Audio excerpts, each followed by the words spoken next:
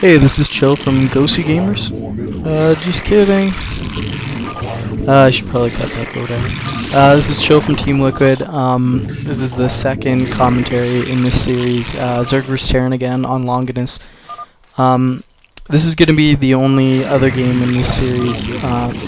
The other ones, I looked through them. There's not much to say about them. There's some good points, but not enough to make a full commentary.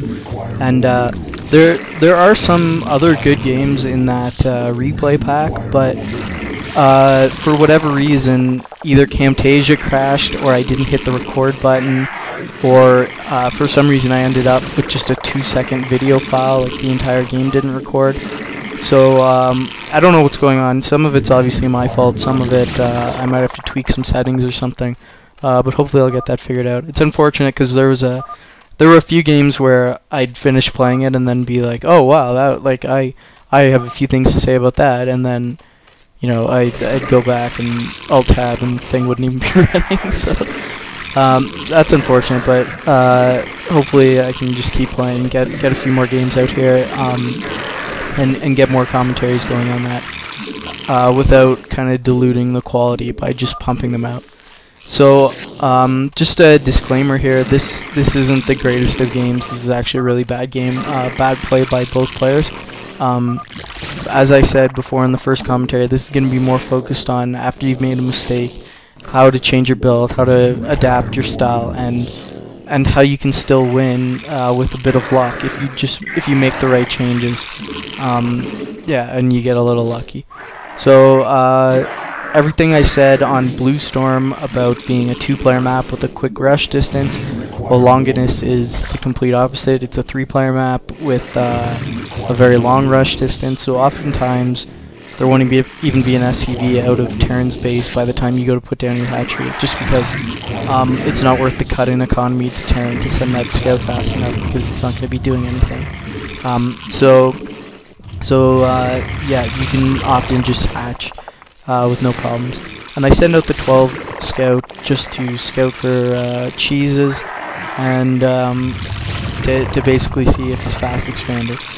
So what I'm looking for is how many barracks does he have? How many marines does he have? Does he have gas? Does it look like he's saving minerals? And from that information, I'm going to figure out if he's fast expanding or if he's playing kind of a 2 racks kind of build or some sort of tech build. Unfortunately, I scouted wrong, so by the time I get into his base, he's already got a marine up and I can't really see anything. But you'll see, you can infer something still from just what the Overlord sees. So normally I put this 3rd hatchery in the first choke on Longinus. So there's 2 chokes, one to the natural and one to the main. I put it in the main choke, which is kind of the vertical one there, to block marine run-bys. For whatever reason I didn't do it that game, just kind of absent-mindedness. And you'll see what happens and why it might be a good idea to do that in the future. So I don't know if you could see quickly when I went over to the Overlord. I'm sure I'll go back at some point because I remember seeing it a lot of times. My Overlord is seeing that marines are coming 2 at a time, and so from that I can figure out he's going to 2 gate, so he's going to do some sort of early academy push, and then afterwards he'll expand. So not really fast expand, just a kind of old school normal expansion timing. And this actually caught me a little off guard, just because the push comes out obviously a lot faster than if it was just a normal fast expansion build. So what I should have done to react was just made more sunkens, because I'm ahead anyway, because his expansion is slower. What I tried to do, I'm kind of spoiling the game here, but whatever.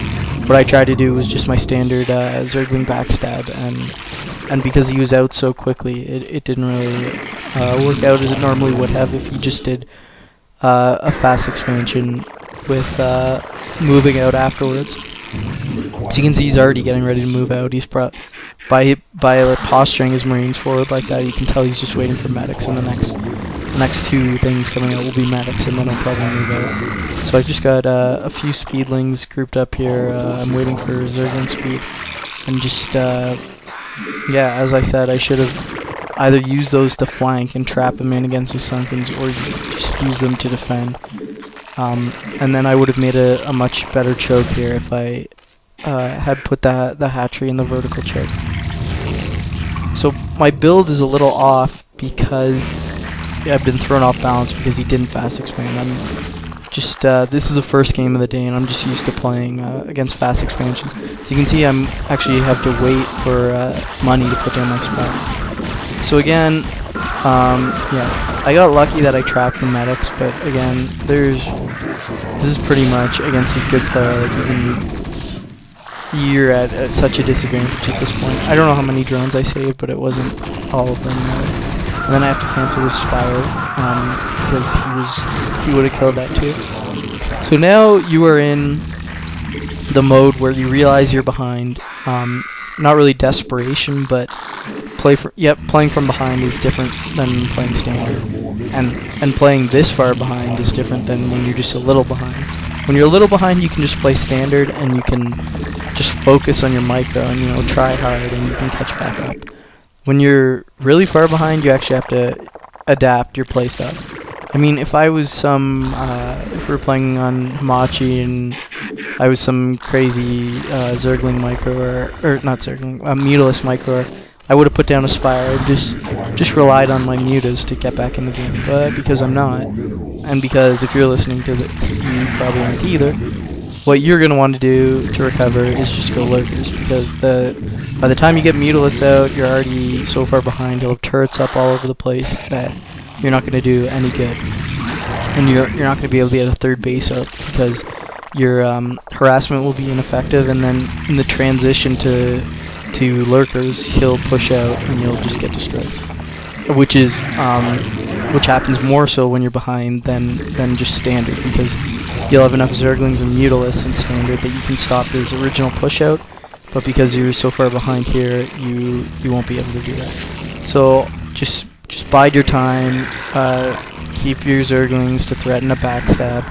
If he tries to move out before you get lurkers again, you can run in and backstab him. Excuse me. So I'm just getting my Hydralisk out because the plan here is just to morph Hydralisk where he doesn't expect it, and then run into his base pretty much with lurkers that were morphed outside of his main. And I have a few lurkers, or a few Hydralisks I'm going to morph to lurkers, just still at my natural to defend any sort of attack that he's going to bring. So I'm just going to come in, kill all these minions. I think I killed that bunker. The point was, I was going to try to kill all his reinforcements and then kill the bunker and get, and then I could bring the lurkers in and they would be able to do some real damage. But obviously he realized he's ahead. It makes more sense to bring his army back than to continue try to kind of trading armies with me here. So he's just brought back his army, and I don't think those bunkers are loaded, but I'm not really gonna risk it. It's mostly fire bats over here, but all he has to do is load some Marines in there, scan, and I'm behind at this point. That if you watch the commentary from before, where I said if you're behind, you don't want to be trading armies. So that's what I'm in right now. I'm just kind of bothering him. I don't want to be trading armies with him at this point. That hatchery at 9 should have gone off a long time ago. You see I had drones ready to go over there, but I don't know if I misclicked or it just never went down because I don't have enough minerals. But that really should have gone down. So what I'm doing here is just putting a little pressure on him. I'm gonna really kind of, when you're behind, it feels like you never have enough minerals to do anything. So you really have to make a conscious decision of what you're gonna do. So I'm really making sure I get +1 carapace, and then I'm going straight to hide. And I've kind of cut a few units here to get a Spire because I know I'm going to need Scourge to Scourge his first vessel to be able to put up any sort of defense here. And again, just bothering him, bothering his tank, bothering his barracks. This is kind of thing that can frustrate him and get you a few extra kills. And every time you do that, you're delaying his push a little bit, which gets you closer to getting lurkers and closer to living and winning the game possibly. So that's a game plan. As my hive gets closer here, I'm going to just maximizing my army because I want to time it. I'll be switching over from drones to army because I want to time it so my army is as large as possible when my defilers are coming out. And again, just some preventative scourge down there. It really helps if you play Terran vs Zerg to understand what you need to do in Zerg vs Terran. I'm not expecting everyone to go out there and learn Terran vs Zerg, but if you just think in your head, like, what would I do if I was Terran? Well, what would I do? I would scan 9, see he's got 9, and just load up a drop and go there, because he's got so few units that he probably can't defend the front door and 9 at the same time. So in dealing with that, I've made extra scourge. I've got 4 there, and they're just split up so that I don't even need to watch them. They just cover where I think he would drop. And if he outsmarts me and flies around bottom right and comes around to my natural, then I mean, so be it. He outplayed me. But I've got so few units here, I can't be scouting everywhere. I've got to really just get lucky and just defend the most obvious attacks here. So that's what I'm going to be doing. And you can see, I don't think I ever look at it, but there's a drop ship coming from his natural to 9 o'clock. Here it comes. And the Scourge are set up, so I don't even need to look. 2 Scourge, just track onto it and kill it. So again, that's the kind of luck you're going to need if you're going to come back from an early deficit like that. And I'm also lucky that he's so passive here. He's almost letting me, like, making a conscious decision to let me back in the game, it seems, because he should have had vessels out at this point. I suppose he delayed them a little to get a dropship, but his dropship was late, I think, as well. So, yeah, he should have been pushing it way. Even if he has 2 scanners, he could have just put a little pressure. He's got siege tanks. He's got siege mode. He should be putting pressure. I don't know if he thinks I'm gonna go all in, so he thinks playing defensively is the ultimate counter. But I'm actually doing the exact opposite. I'm tech rushing, just hoping to get defilers. And that's going to be how I'm going to plan on getting back in the game. Typically, don't chase vessels with Scourge. It never works out. We're so stubborn, like, oh, this time he'll get it, but you never do. Just pull your Scourge back. I mean, I even do it, and now as a result, this vessel is going to stay alive. It's going to radiate my defiler. And, I mean, all this could have been avoided if I just kept those first 4 Scourge alive. So the plan was to let his army come up, trade 9 for his natural, because I was going to use this defiler to push into his natural. And I know I can break his bunkers and his siege tanks with just the defiler. But again, I didn't have in-position Scourge, so he irradiates it. So now that plan is kind of out the window. The only thing I've accomplished is he had to run back to defend that, but he's still. I've still given up 9 at this point, and I've got a bit of an economy rolling now, so I feel like I can get my 2nd evolution chamber. But because at this point, kind of a quick win with a swarm counter isn't viable anymore. I have to be thinking towards the late game now again. So as I said, preemptively running drones is a smart move, especially when you're behind. Ideally, you would go save the expansion, but if you don't have enough units, you gotta. I mean, there's no point in letting them mine now if you know they're just gonna die. So that's why I run it. But I've got an expansion coming up top right, so those drones can be transferred over there. And the only thing I've lost is basically a bit of mine time and the cost of the hatchery. So again, get your Scourge in position and on proper hotkeys. My Scourge flies right by his this would have been the end of the game. I could have swarm countered him again.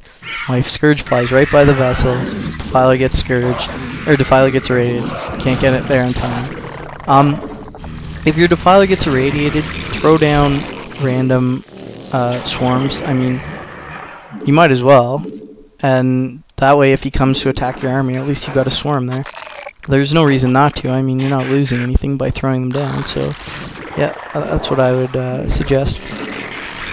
So Day wrote an article recently, it's in the featured threads on Team Liquid, about the marginal advantage, and I guess I'll try to explain it quickly. It's I can't explain it as well as he did, so you should really go read the article, but it's something I wanted to touch on. And basically how it applies to StarCraft. What a lot of people do is they will win a big battle, and then they'll think, I'm ahead, so I should go attack because I'm ahead. Because, well, that's just common sense. If you're winning, you should have more units, so when you attack, you should be able to win the game. And we can apply this even further. A lot of people kind of think, wow, if I had Guardians now, I would win the game. Unfortunately, they don't take into account the 6-7 minutes it's going to take for them to get a Greater Spire, or get a Hive, Greater Spire, and Guardians, and by the time they actually have Guardians out, Terran is pushing out and they die. So what you want to be thinking is, how can I, this advantage I have at this point, how can I press it even further so that my advantage is compounded? And there's many ways to do it, many different styles. The way I do, my buddy Eric labeled it Jamaican Zerg, which is, he called it just laid back. So it's typically never never attacking, defending, and expanding until I know I'm way ahead. That is my 100% standard way of playing. You'll see the complete opposite. You see Zergs, every color of the rainbow. They're overly aggressive, like I guess Quanro is a good example of that. If you follow the pro scene, he's always attacking, and then there's Zergs who are just kind of passive. Saber used to play a Zerg vs Protoss opening style like that. He would expand and defend with very few units, and then look to take over in the mid game. So I just wanted to mention about pressing the advantage and maintaining your marginal advantage. That you shouldn't be thinking about. You should never think, how can I win now? Because if you're playing true StarCraft where you actually care if you win, you shouldn't care when you win, and you shouldn't care how you win. So it's how can I maximize my chances of winning, not how can I win the game as soon as possible. And yeah, when I play StarCraft, a lot of people give me shit for, like you could have killed him 5 minutes ago. Dude, you should not care. As long as you are maximizing your chance to win, that you are playing right. That is how you should be playing the game. So I guess that was just a little tangent there. That's something I've been wanting to kind of write up for a while, but Dave did a much better job, and there's never really been a proper place to put a thought like that, a proper thread. Okay, so again, the filer play is over, really. So now I'm gonna, as I said in the last game, start sprinkling in Ultralist, and you can see it's his micro really that's letting me get back in the game, which is it's just nothing really I can do about it. If he was a better player, I would have probably lost, but just good fortune. He wasn't really as good enough, or wasn't really as strong as he needed to be. And in this game, unlike the other one, and it's mostly because I was behind, but I even do it when I'm not behind. I can't really say. Occasionally, after getting consumed, I will get plague. I guess you want it. You really want it every game, but I would say if I'm ahead, I don't really get it unless he has tons of vessels, because I mean you can just run in with Ultralist, swarm them, and that's good enough. If you're behind, you can get lucky with big plagues that change the outcome of battles. But really, it's something you should always give some thought to, because it's always good to have in Zerg vs Terran.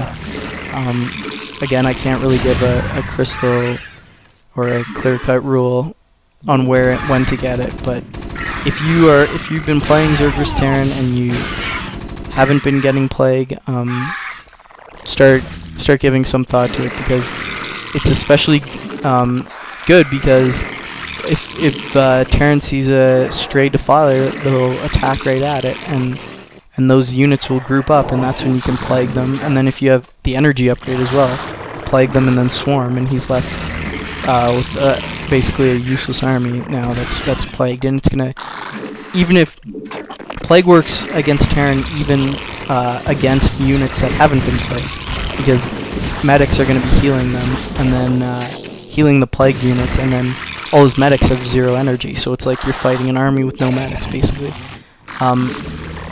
So he didn't really press his advantage in here, in that he kept attacking me when it's like, if I was to get into what he was thinking, he's just trying to kill me. He didn't really go around hunting expansions, and he didn't commit to getting a third base at it. So what you should do if you hurt a Zerg is just, there's a difference between turtling and playing like kinda, I guess you could call it safe or passive, whatever you want to call it. And the difference is you want to just go around hunting expansions while you're expanding yourself. What you don't want to do is just rushing in and trying to kill them, and that's what he did here, and that's what led me back in the game.